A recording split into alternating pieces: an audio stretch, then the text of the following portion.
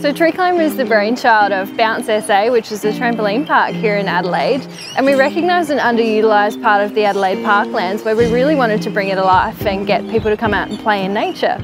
The construction has all been developed in conjunction with the City of Adelaide and the Adelaide Parklands Authority. So the idea is that at the end of our lease here with the City of Adelaide, we can pick up the eco hut and the course and leave no footprint on the parklands themselves.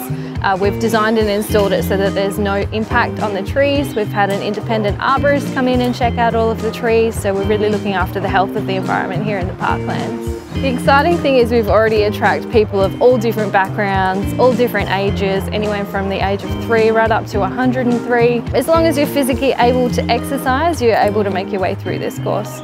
It would take a normal person up to 2 hours to make their way through the grand course. We do also have a children's course which we can allow up to 80 minutes for them to make their way through with the support of their parents on the grounds.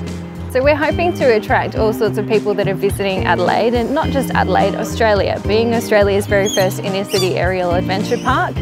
We've had a lot of inquiries from school groups and education bodies here in Adelaide as we are implementing an education trail. So not only do the kids get to come outside and enjoy nature, they get to come through our education trail and learn about the parklands, learn about Adelaide, learn about some of the flora and fauna that are up here in our Adelaide parklands.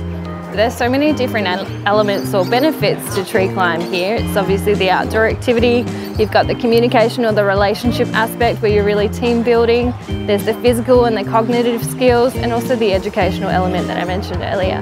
We're encouraging families, lots of young couples to come in and just make a day of it.